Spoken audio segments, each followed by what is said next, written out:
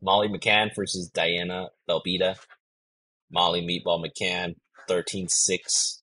She is 3-2 in her last five. She's coming off two straight losses, and her last loss was a, submission armbar loss to Julia Stoliarenko.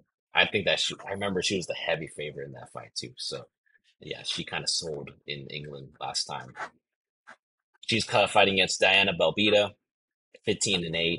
She's 2-3 in her last five, and she's coming off that decision loss to Carolina Kolovic. And right now, Diana's actually the younger fighter here by about 6 years, and she's going to be obviously the slightly larger fighter as well. Fight odds right now, Molly McCann is a minus 280, and I believe that she was actually even a bigger favorite. Yeah. Oh, actually, yeah. So she opened up at a minus 155, been bet to minus 280, and last night when I checked, she was about like a minus 300. So some dog action has been taken, but mainly people are taking the Molly Meatball McCann side. And this might be just because, I mean, this is actually a rematch. If you look at their records, they actually fought in 2019, I believe, and Molly McCann actually had like a 30-25 on all three judges' scorecards in that fight. So people might think that the same thing might happen here in this fight. I'll start off with this. I mean, Molly McCann, I actually think that she's a decent striker, aggressive striker, likes to pressure and bully her opponents. Good power, good volume and output in her strikes. Likes to work in the pocket. Mainly, she's a headhunter, so could be a disadvantage because a lot of the new generation of kind of MMA kind of try to attack legs, body, and the head, but she's mainly a headhunter. I think that her grappling is okay, actually. Is able to work in takedowns, offensively at least, able to work in takedowns as she pressures the opponents to the cage and use cage takedowns. Once she's on top, she's able to rain down ground and pound.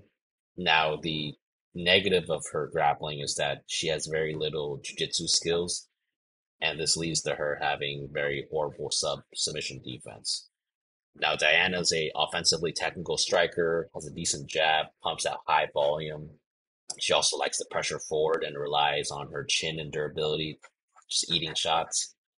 Her grappling, I think that she can threaten off her back. She does have a decent arm bar, but she is usually held down once taken down.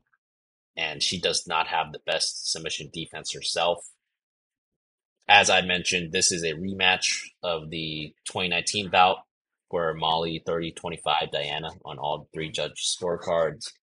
Molly was able to dominate that matchup, and I see Molly winning again due to her edge and power and Diana's lack of submission ability, which is Molly's weakness. My pick here is Molly by decision. I could see a KO, maybe, if Diana wilts under some of that pressure, but Molly by decision is my pick. I actually like the over 1.5 at minus 240. It looks appealing and a potential parlay piece for me. Gerard, what do you think about Meatball versus Diana Belbita here? Yeah, for this rematch, this is going to be at a straw weight instead of a flyweight from their last fight. So I think this might be Molly McCann's first go at straw weight, and it'll be a rematch here. She's already beaten Diana once, but that was a younger Diana Belbita. And I think Diana's probably gotten much better than than in the past, and Molly McCann is getting older, and we don't really see her getting much better. So the question is if Diana has been able to close the gap, and the wild card if Molly McCann will look good in this lower weight class. So Molly McCann's going to be the dangerous fighter. She's got dangerous hands, and I think she'll have the more damaging blows. But Velbita, she's a little bit more technical. She throws some volume, but she doesn't really show me too much threat in the danger factor in her striking.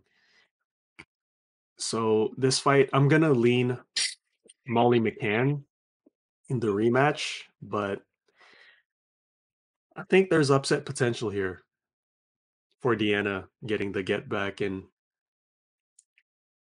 Molly McCann. Molly McCann has shown to lose as a favorite in the Mhm. past. So yeah, I'm probably gonna stay away. Belbita might get some action later in the week, but I'm not sure yet. So McCann's gonna be my pick for now, but I'm probably gonna stay away. What do you think about the over 1.5? Is it too good to be true? Because you usually don't see that in a women's MMA bout. Uh, over 1.5. Yeah, Well, what is the odds for that? minus 240. Minus 240. Over one. Seems somewhat I trappy, don't know. Maybe it's a trap. maybe, but maybe they see Belbita sub early or yeah, Molly McCann KO early or something. But yeah, yeah, yeah, I don't know. yeah. It does seem too good to be true because usually you don't see those odds for women's MMA.